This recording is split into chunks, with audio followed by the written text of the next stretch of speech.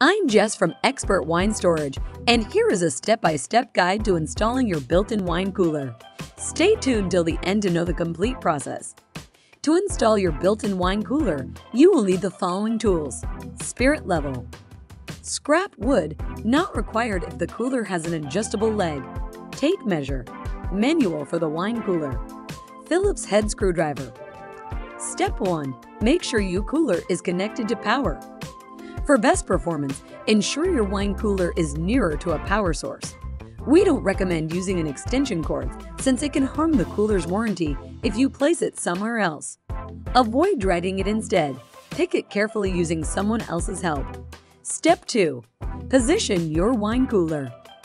Ensure that your cooler is placed where its doors can be opened quickly and the wine contents are adequately ventilated. Keep in mind that built-in wine coolers come with front and side vents that need to be positioned openly to avoid overheating. Step 3. Mount and level the wine cooler. Ensure that your wine cooler is mounted adequately over the cabinet. For this, you will require a Phillips head screwdriver. Also, the inside of the cooler should be leveled so that the wine bottles do not keep rolling around. If the cooler has an adjustable foot, level it using it or take help from the scrap wood. Usually, this could be done by hand, but you may want to refer to the instruction manual for additional guidance.